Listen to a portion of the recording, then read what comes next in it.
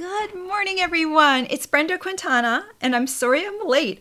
I accidentally went live on my team page because that's where the previous afternoon when I go live, that's the last place I went live was with my team. I do a team live with my team every Tuesday afternoon, and we go over questions and everything. And so I had left it on that. It always stays on that. And I forgot to switch it over to the business page, which I'm on right now. So good morning, everyone. And I had this long discourse about what's going on in my life. So maybe we'll talk about that afterwards. But suffice it to say, the last few days have been crazy. And but the cool thing about that crazy life is that I still had time to stamp. And one of the reasons I have time to stamp is because of Casing Tuesday, because it is a take a card out of the catalog challenge and give it a makeover. And so I didn't have to start from scratch. I didn't have to say, oh my gosh, I have to design the best, greatest card ever and get into my head and say, oh no, I'm not going to be able to do this. We picked a card for today, and I'm going to pop it up on the screen right here. This is the card for today. And it's a nice, easy layout. And I looked at this. I actually looked at it last night, and then I was like, oh my gosh, I can't even think about this right now. But I just kind of took a little glance. And this morning, about an hour ago, I finished this card. Not this card, I made a different one. And I figured out how I was going to change this up and make it my own. So that is very cool. And let me pop over and show you the sketch. I probably like really messed up everything this morning. Yeah, my brain is just like going crazy. Okay, here's the sketch, and here are the dimensions that you can use, and we've broken them down for you so that you can kind of have an idea, and you can change these up a little bit. But what I did is I actually switched the circle to the other side, or the greeting layer to the other side, so you can just change things up a little bit. But I'm sure you'll see in a moment my card looks a lot like the original in layout. So let me just close these up here. And how about we talk about my crazy life afterwards? Hello, everyone. I'm sorry I'm late. I'm glad you're here. Let's pop over and let's have a look and see what my card is for today. Yes, I brought out trusty little Christmas Scottie, and I'm so glad I did because he is so easy to work with. And okay, I'm going to show you the inside because if I don't show you now, I will forget. But I just did a little Merry Christmas on the inside. So the outside is May your days be furry and bright. And then it's Merry Christmas. This is a great card, like a great card for kids. And there's a lot of people that love dogs and cats. And so this is just a really easy card. And I will point out that I did not use the Scottie punch on this one, but I did put it in the supply list because if you get this stamp set, you will probably also want to get the punch because you could do some cute things with that. Like you could make little Christmas Scottie ornaments, and then it's really fast to just stamp and punch them out. But these are the two Scotties in that stamp set that don't match the punch. So this one right here matches the punch. And then I use these two right here that don't. So, you know, it's all good. And when you stamp and you don't have the punch, you can make a lot more cards like quicker, you know, just by doing quick stamping. So let me show you how I made this card. So starting off with a card base, this is a half sheet of 8.5 by 11. It's 8.5 by 5.5. And then I scored it in half at the 4.25 inch mark. Stampin' Up! Card bases, the card fronts are 4¼ by 5½. That's our traditional size. They fit inside a medium envelope. So we usually take that half sheet and turn that into a card. It's a great size to work with. Then I've got some pieces of the Sweetest Christmas Designer Series paper. Actually, these are the two back and front patterns. And they're just, it's got a lot of stripes and kind of neutral patterns. So you could easily switch up this card with the different papers. My brain just couldn't process all that this morning. So let me just tell you real quick what the sizes of these paper are. So this one's 2¼ by 4½, and this one is 3¼ by 3¾ So we can go ahead and glue these right on there right away. This is kind of the bones of the card, and I'll put this layer down first, and I'll put this about maybe 3/8, half an inch from the bottom and from the left side. And on the original card, the layer was crooked. Go ahead and do that if you want. I wasn't going to have a crooked day. I needed to have a very straight, easy, basic day, and I couldn't wrap my head around that. So we're just going to stick this down here. And like that. Okay. So you see right here, we're going to have to do some die cutting. But first, I want to stamp this greeting. I'm going to grab Garden Green. I'll grab my greeting.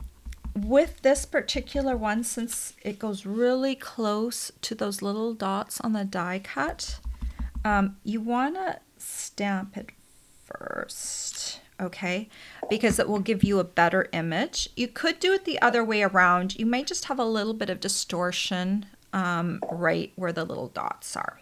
Okay, so we're going to come in and we're going to do some die cutting. I'm trying to think if I can use my mini boss. Or I might be able to use mini boss today. I don't have any big die cuts. Hello, little mini boss.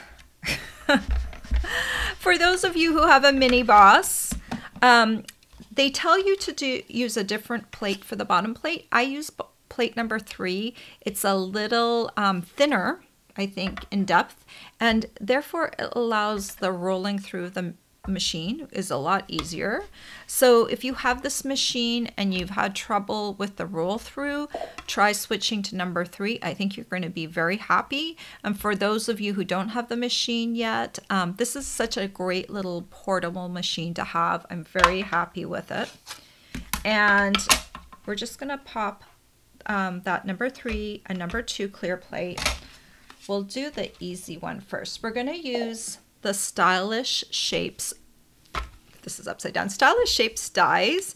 I'm going to use the second largest circle. It's got nice little stitches on the edge. And I'll just pop that in place. And we'll just roll this through.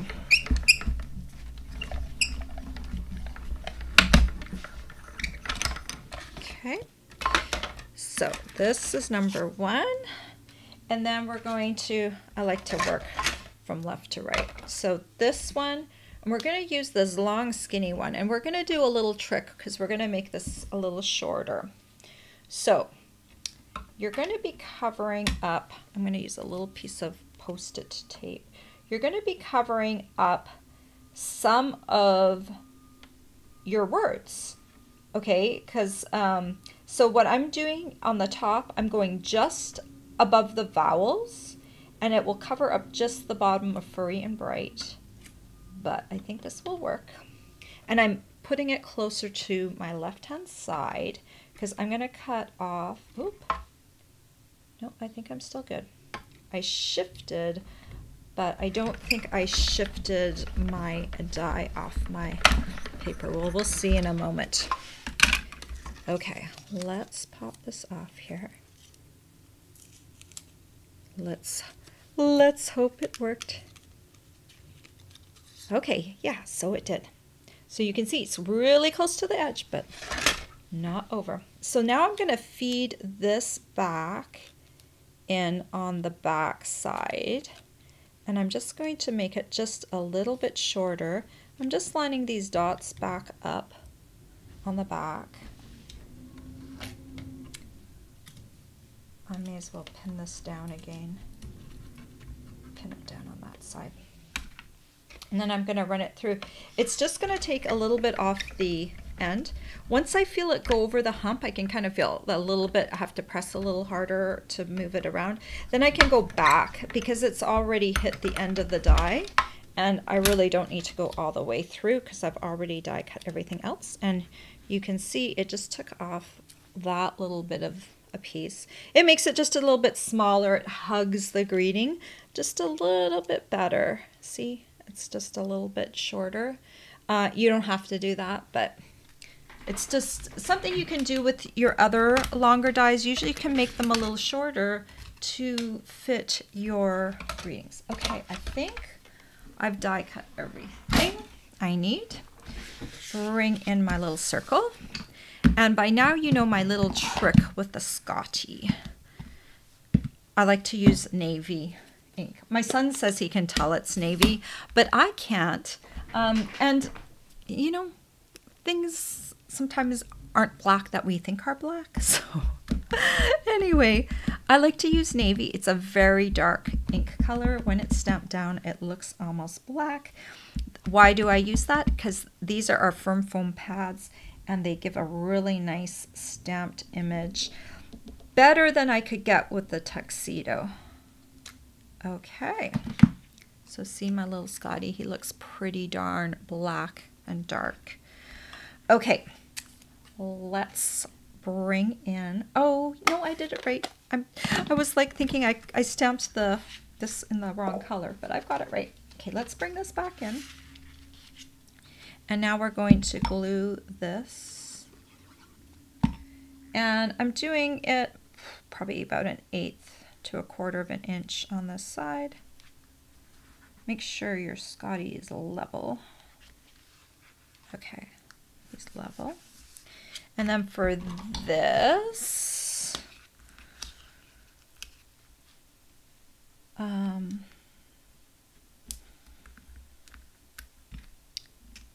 gonna do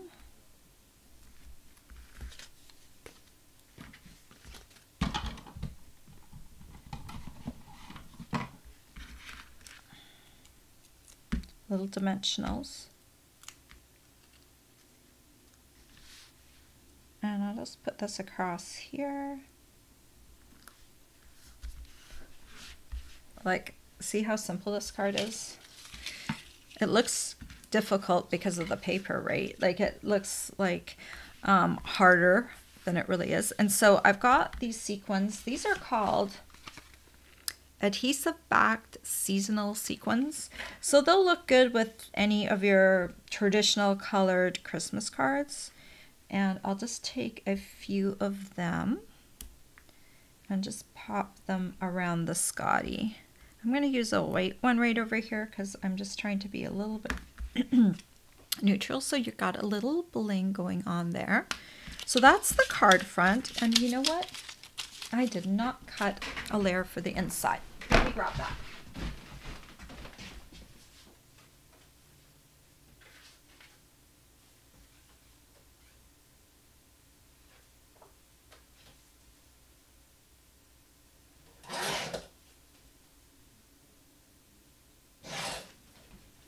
Okay.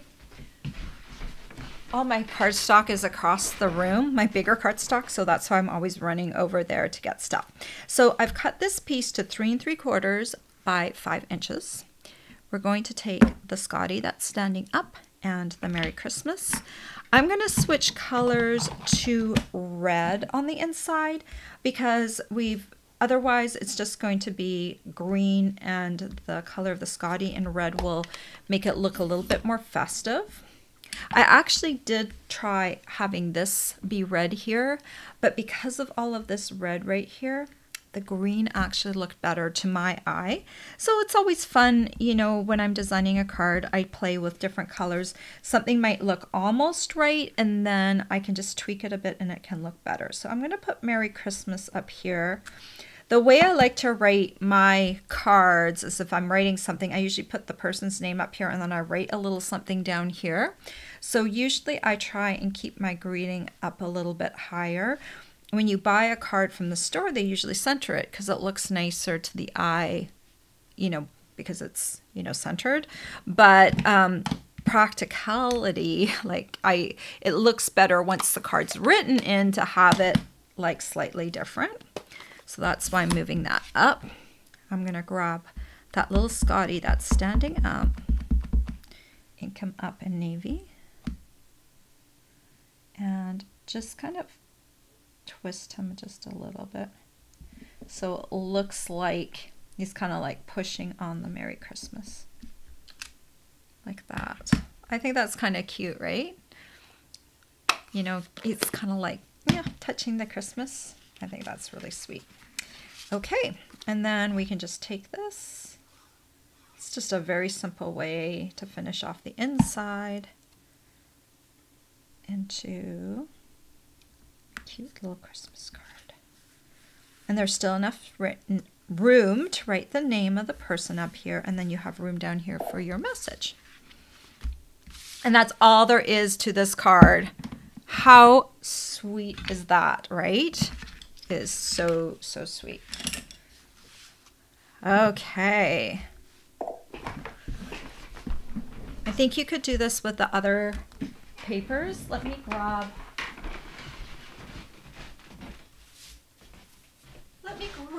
the Sweetest Christmas. So I use this paper. There's another red with a red stripe that you can use. Candy canes are always sweet. Look, there's a green stripe. There's this candy cane paper with a red and pink stripe. The big candy canes, oh, have a stripe on the back. And I wonder, this green one has another stripe on the back. So you've got a lot of options with putting this paper together. And the colors in this are like real red, pool party, sweet sorbet, and garden green. So you can just like really kind of mix and match your colors there. It's a very nice Christmassy paper. All right, I am coming back over to you guys. Oh, it's so good to see all of you. Let me, before I forget, tell you about my host code for the month. It's October now. And if you spend $50 with me this month, you are going to get a package of the red and green adhesive back pearls. So the reason I ask you to use the host code is because I use the rewards from that to purchase all the rewards for everyone. But if your order is over $150, please don't use the host code so you can get your own rewards. But if it's under, I use the collective because you wouldn't get any rewards on that anyway. I collect all the rewards under one host code, and then I use them to buy the gifts for everyone because it's nice to be rewarded. So that's what I do. So your order needs to be at least $50, and then please use the host code. Everyone who purchases from me will get a free tutorial. Your order just needs to be above $15, so that's a pretty low amount. Most orders are at least that or more. And so that is my reward for the month. Anyway, all the supplies I used today, including the Sweet Scottie bundle, the Sweetest Christmas paper, and the Stylish Shapes dies, you'll find a supply list down below in the description of this video, and you'll also be able to find them over on my blog. And as always, if you have any questions, please let me know. I'm happy to answer them. Okay, I'm gonna start looking at the comments and see what you guys have to say today. Good morning, Marty and Dee and Ellie. So Marty D and Ellie are all on my team, and I love that they come out and watch my videos. And right now we have a great starter kit special too, so I'll just mention that. It's $99, but and normally you get $125 worth of product in that starter kit, but now you get $155 for $99. So that means that, say you were placing an order and you had to place an almost $100 order anyway, why not get an extra $56 in free product and free shipping? And this is all in October. So if, say you missed out on that free shipping special we had a little while ago, you know, this is like placing $100 order and getting like a lot more product in it, plus you get your free shipping. So if you're interested in that, let me just pop up. That is my blog, QBsQuest.com, and just, I could have abbreviated this. You can probably just put in QBsQuest.com. Let me just do that right now. Everyone knows the start of, I'm going to make this into a big Q. There we go. All right. I just abbreviated that nice little URL. So it's QBsQuest.com/join, and you can find out a lot more information about the starter kit there. And I'm always happy to answer your questions. You can ask my team members. They know. I have a live for my team every single week where I answer their questions, and then they can also email me anytime. I do like to answer people's questions because I always have questions myself. So I know that type of personality, so I like to get people's questions answered. So anyway, ask me about the starter kit. I'd love to answer your questions. All right. Good morning, Deborah. And Marty said the paper is beautiful. It is. I love that striped paper. Good morning, Pam. And thank you for sharing my video, Pam. Good morning, Betty from Oregon. Ellie says, I think I bought that paper. Now I just have to find it. Ellie moved recently, so she's probably thinking about how crazy that might be. Good morning. Marty. And Marty said she loves her mini boss. I do too. I didn't love it at first. I spent almost a year not loving it until someone told me about the sandwich change, and it was like eye-opening for me. Betty says she loves the tip, stamping the Scottie in navy. It's really makes life a lot easier. If you do want to use black though, and you're having trouble getting a good image, I love Tuxedo Black ink, but it does have a linen top rather than a foam top. So if you have a Stamparatus, that's what I would use, because you can put your paper into the Stamparatus, stamp it, lift it. If it's not a good image, you put it back down and you get a better image. So that is what I would do in that case, use your Stamparatus. Marty said I should always date my cards. That way people who save them will always know when you sent them. Yeah, that's a good idea. I know my mom, when she writes me a card, will put in the year, and it's really, really helpful for that. That's a good idea. Betty also loves the inside of the card. Well, thank you. It's, that's the nice thing about stamping, is being able to do the envelope, do the inside, and to do it the way you want to, right? Betty says she also puts the date on hers. That's a really good reminder. I forget that sometimes. Dee says she loves the Christmas papers this year, but she really misses Christmas plaids. My kids always laugh at her because you tell them plaid is your favorite color. I do like a plaid. I like, what is it called? What is this? Oh no, this is also a plaid. I also like a herringbone pattern. And there's also another pattern I like. I can't remember the name of it right now, but I do gingham. I love all of those patterns together. Dee says she really loves Scotties. Um, Good morning, Janine. Well, thank you everyone for joining me this morning. I accidentally went live on my team page before I came here because that's one of the things I do and that's what it defaults to. And my brain was crazy this morning. My son and his girlfriend are camping in a yurt well, I guess it's glamping, but it's cold in Maine right now, so you wouldn't catch me in a yurt in Maine at this time of year. But they are having fun up there. We got them launched off Sunday night. They arrived. We had dinner, and then I helped them find all the things they needed. They flew in from Canada, so they couldn't bring all of their stuff from up there. So they came here and grabbed all of their stuff and took off. And my husband and I this week are deciding whether or not to put in an offer on a house. And I have never had this much angst about doing it before. This would be the third house that we've bought because we've moved a few times. And our first house was a build. We had a builder up in Canada who built a house for us. It was like a whole area that was being built. And so there were a bunch of builders, and we picked a builder and put in an offer, and he built the house that we wanted. And so that was kind of a really cool process.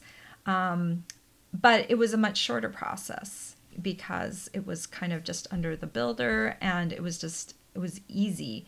And then we moved down to Tennessee, and we didn't build a home that time, but we had a home that was like, we were the second owners. The house was only 8 years old. So it was also pretty easy. And this house that we're thinking of putting an offer in on was built in the 1930s. So it's a little different, and it's got it's completely livable, but it needs some additions. There's 1.5 baths, and which, I mean, it's fine. It's fine, but I don't think we've ever lived in a place that had 1.5 baths. Even our first apartment had 2 full bathrooms. So if you can just think about, my age, a little older now, we're going back to like getting something that is less well set up than our first apartment. So it's really interesting, where we're at. We are empty nesters right now. Our son is off in college, so I mean, it is doable. Closet sizes are small. And so there would need to be some updates made, and it's unclear whether a lot of places in this area have restrictions in terms of how far you can build side to side, like if you want to do a renovation like that. So we would need a special permit to do that.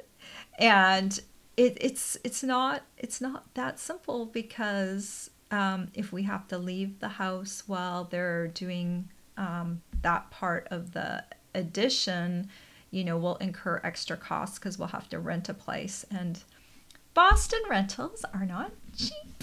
So it's crazy, absolutely crazy. And we're going to be deciding in just a few minutes what we're going to do. So we keep going back and forth. A lot of things to think about. So that is what is on my brain today.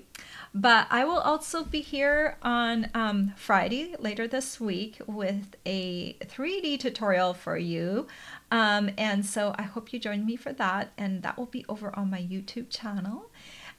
So anyway, you guys have a great week. Think of me and my brain exploding, trying to come to a good decision. And either way, I'm going to be calm with the decision that we made. It's just that initial point up until, you decide to go for it or not, that you feel that, that angst, that trepidation. And so I'll be good in that way. It's just making a good decision. That's the crazy thing about that.